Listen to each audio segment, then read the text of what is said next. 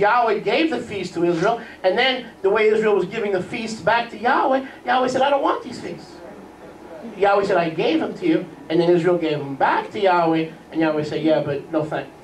Thanks, but no thanks. Are you seeing this? Yes. There's a problem here. And so the light had to come. Arise and shine. Amen. Go with me to Yochanan. Back to Yochanan 8. Back to Yochanan 8. Back to Yochanan 8. So for 1,000 years, Sukkoth was not celebrated. And Yahweh said that the day would come when He would come as light to give humanity access to supernatural spiritual light. And that day came on the 8th day of Sukkoth. All of John, Yochanan chapter 8, takes place on the 8th day of Sukkoth. The entire chapter takes place. Yahweh said, I will send my light. What's another synonym for His light? His Mashiach, His anointed one. I will send my light to straighten out the leaven that is found where? In both houses of Israel. Jewish Israel and non-Jewish Israel. So what did Yeshua do? At night, He said, whoever comes to me will what? Never thirst, will never be thirsty, and I will give him the rivers of living water. That's at night, on the last great day of the feast. But at dawn, He went back to His teaching ministry, and He sat down to teach some more. Baruch Hashem Yahweh.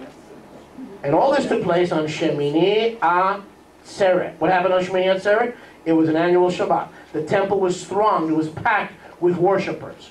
Packed. Yeshua got there early to get a good location to teach the masses and to teach the crowds. Are you with me? Yes. Baruch Hashem Yahweh. But if you know a little bit about the construction of the temple, you'll know that His discourse, I want you to look at verse 2. At dawn He came into the what? Set apart place, and the people were coming to Him, having sat down, He was teaching them. The scribes and the Pharisees brought to Him a woman caught in the act of adultery. So we know that Yeshua would sit in the outer court, listen, which was also called the court of the women, which is also where the treasury was located. Wow. He didn't go into the holy place because what? Because what? He didn't come to go into the holy place. He came to go into the Holy of Holies and to show His blood to the Heavenly Father in the tabernacle not made with man's hands. Amen? So he was not interested in going to the holy place on earth, Right. or the Kadosh HaKadoshim, the Holy of Holies. Is anyone with me? He was interested in bringing light, the light of truth, the light of salvation, the light of correct doctrine, the light of the correct true ways, the righteous ways to worship the Father. Does that make any sense? Yes. So could He have gone? Could He have gone into the holy place? He could have, because He was the high priest over all Israel, but He hadn't risen from the dead yet. He had not been glorified yet. Right. So He chose not to. He was going to enter the Holy of Holies in heaven, in the true holy place, not pitched with man's what? Hands. Human hands. Is anyone with me? Yes. So He did His teaching in the outer court, because what happened in the outer court? That's where the outer court, where all the common folks would assemble for their annual Shabbat on the day of Shemini Atzeret, the last great day of the feast. Make sense? Yes. Make a lot of sense. Very, very, very simple. Okay. In Scripture, the number 8 is symbolic of new beginnings. He sat in the treasury, which was housed inside the outer court, which was also within the court of the women, the common place for worshipers. He declared Himself to be the light of the world, where? Among the common people. Whosoever will, let him come to me and drink of the waters of life. He said, I am the light of the world, Yochanan 8:12. He that follows me shall not walk in darkness, but shall have the light of life. So He declared Himself to be the water of life, the light of the world, which is a synonymous Hebraic idiom for the Moshiach, or the anointed one, and He did so in the common court of the people. And within the common court of the people was the treasury. That makes sense? Why did the Pharisees put the treasury in the common court? Because they get the most money. That makes sense. Nothing wrong with that. No sense putting the treasury in the holy place, because who goes into the holy place? Only the Kohanim. And you can't put the treasury into the Holy of Holies, because that would be an abomination to Yahweh. So we can't blame them. They put the treasury in the outer court. Baruch Hashem Yahweh. But also, as part of the outer court, there was another section called the court of the women. And there was another section called the court of the Gentiles. Totally an abomination to Yahweh. Because according to the word of Yahweh in his Torah, when someone believed in Yahweh and the sacrifices for their covering of sin, their atonement of sin, not their remission of sin, but their covering of sin, they became part of Israel. You with me? So in the original tabernacle, in the Sukkah, the Mishkan in the wilderness, there was the Kadosh HaKadoshim, Holy of Holies, there was the holy place, the Makom Kadosh, and then there was the outer court.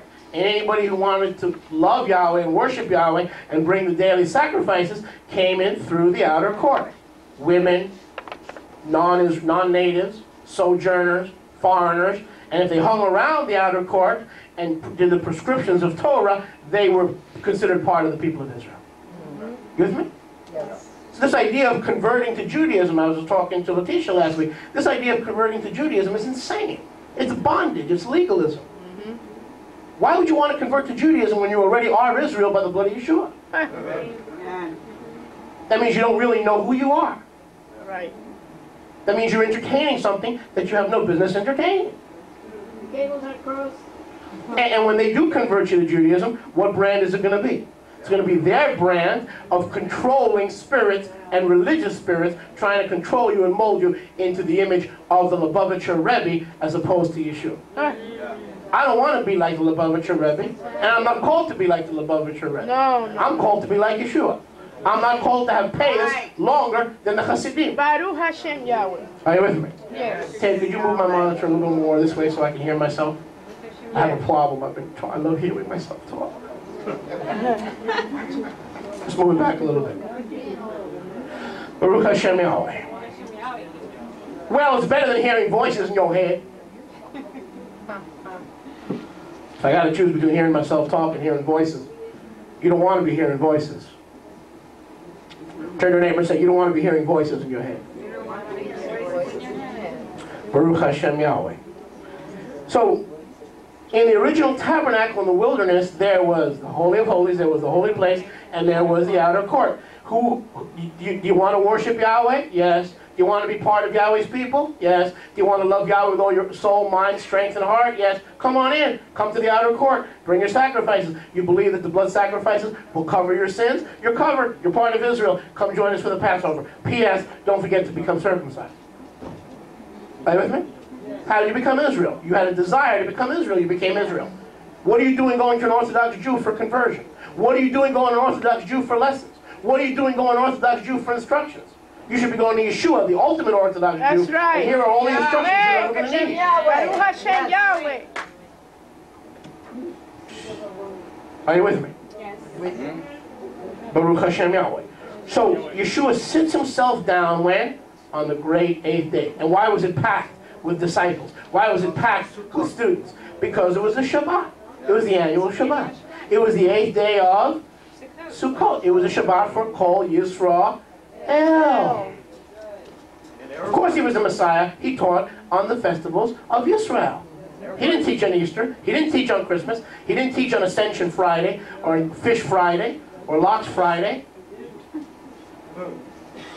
or St. Valentine's Day. He taught because he was Israel's Messiah. Naturally, if the light's going to shine upon Israel, he's going to have to teach during the feasts of Yisrael. He wasn't a Valentinist. He was a Yahwist. Turn your neighbor and say he was a Yahwist. Well, Rabbi, I don't believe in this Yahweh stuff. You're trying to push this stuff down my throat. Really. And in Yochanan 17, he says, Father, I have revealed thy name that thou hast given me. He's revealed it. You got to come by revelation. Then you'll stop saying Jehovah, Lord, and God when it comes by revelation. Not because I told you to do it, but because Yahweh is convicting you. Amen.